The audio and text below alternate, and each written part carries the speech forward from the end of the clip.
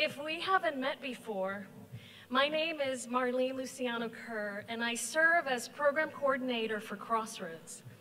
If you've heard of Crossroads, but you're not sure what we do, our office is home to the honors program, study abroad, early college, which is our dual enrollment program for juniors and seniors in high school, as well as GVALs, our visiting artist and lecture series. But closest and dearest to my heart is working with our international students, who my colleagues and I have the privilege of knowing and serving through their time here at Geneva, and what an enormous pleasure it is to do so. My husband Eric and I have made Beaver our home for the last 18 years after meeting as music students at New England Conservatory of Music in Boston a mere 35 years ago. Our life together, along with our daughters Kaylin, Liana, and Emily Joy, has been and continues to be an adventure in love and service to others, with music as its soundtrack and the subtitles always on. Subtitles, yes, you heard right. In spite of having lived in this country for 36 years now, everything around me reminds me that this is not where I'm from. You see, I am originally from Puerto Rico, La Isla del Encanto, a tropical paradise in the Caribbean Sea, just 100 miles long by 35 miles wide, where it is summer year-round. Life is slower and, might I say, a little friendlier, and the warmth of its waters pales in comparison to that of its people.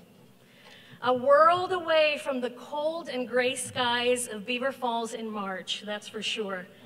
A kind of place many dream of visiting someday, and I get to call home.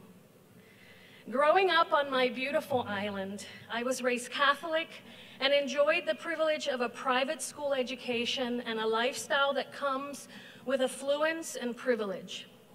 My father was a successful businessman, so pursuing a college education in the United States was a given, just like my brother and sister had done ahead of me. The only difference was that while my siblings were away in school, I watched my parents commit their lives to Christ and go through a season of deep transformation in their marriage and in their personal lives. It was during this season that I saw for the first time the transformative power of the gospel and the dawning of my mother's unbreakable faith in Jesus, which deeply impacted me and continues to be my greatest inspiration. So there I was, 20-year-old transfer student, like many of you today, registering for my courses at the conservatory, filling out form after form, by hand, mind you. Far away from home, nervous, vulnerable, and excited all at once, not really knowing what to expect. That first year away was difficult, to say the least. The pressures of learning in a different language, communicating with others in said language, which was not my own, navigating life among a sea of people like me, but not really, missing home and everything familiar, while trying to keep up in a musically rigorous and competitive environment, took such a toll on me that I was unable to thrive academically, although you would have never known by looking at me. I hid my vulnerability behind living la vida loca. And let me tell you, living la vida loca yielded nothing but heartbreak and disappointment. Yet little did I know that that God-shaped void inside my heart, the one St. Augustine speaks of, the one I tried so hard to fill with all the wrong choices, would only be filled by Jesus. It took being far away from everything I knew and searching in all the wrong places to realize it was him all along, the one who I heard my mom calling out to all those long nights while she waited for my dad to return home. I made Jesus Christ my Savior in a tiny practice room, surrounded by soundproofing walls that looked like ramen noodles, repeating my confession of faith with none other than my husband today. I was his first convert, and he stole my heart. Life has never been the same. Navigating as a believer in those years that followed was challenging, yet they are among my dearest memories to date.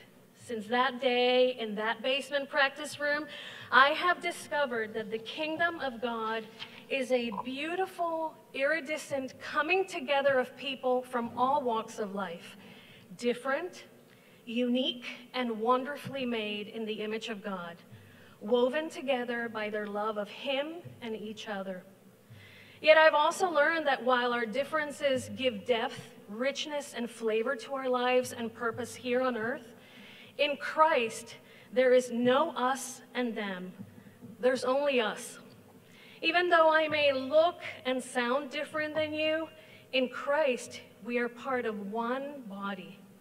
We, all of us, one body in Christ.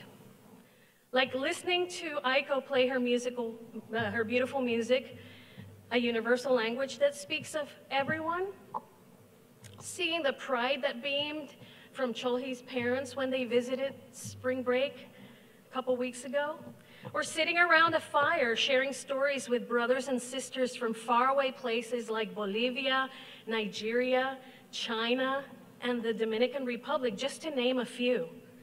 Each of us, no matter our color, language, or nationality, we are His workmanship, created in Christ Jesus for good works. Together, one body, we are one in Christ Jesus, a kaleidoscope of colors and sounds reflecting the beauty and awesomeness of our Creator. During our years in Boston, I had the privilege of working for the Boston Symphony, while my husband completed his MDiv and continued his ministry work. Then came our greatest gifts and teachers, our 3 beautiful daughters. A new season of parenting and learning and serving, still with the subtitles on, navigating new experiences far away from the familiar, blending cultures, traditions, feeling vulnerable and unsure at times, the same feelings new mothers experience in every culture, in every language, in every nationality. Our differences, I learned as a first-time mom, are incidental in comparison to our similarities and how much we can relate to one another in light of our new roles. Once again, the Lord met me where I was, reprising the theme of His grace beyond measure. Have you heard that melody before? Today, I stand grateful for this new chapter at Geneva and the opportunity to pour into the lives of this new generation, to tell of His goodness to anyone who will listen.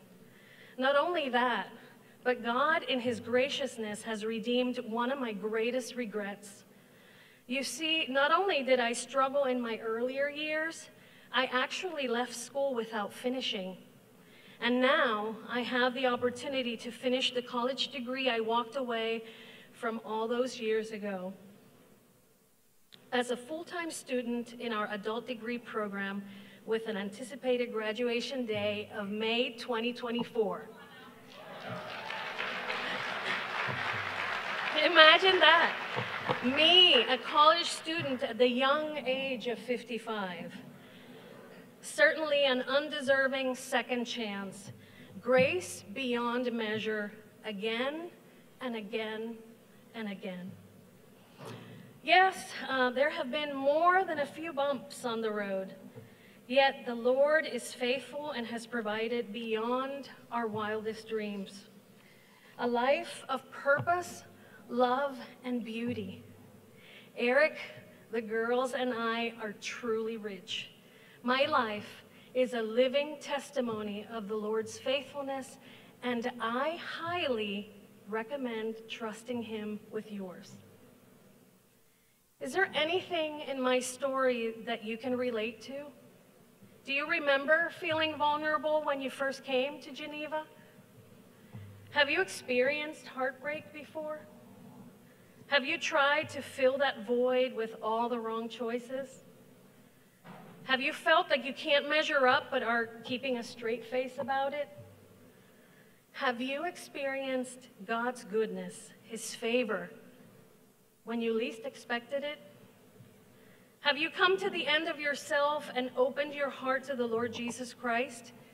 Cristo Jesús. Joy and sorrow come in all sizes, languages, nationalities, and God's grace transcends them all. My prayer for us today is that we would celebrate our unity and diversity and begin a lifetime of adventures in friendship in this great kingdom kaleidoscope with no regrets.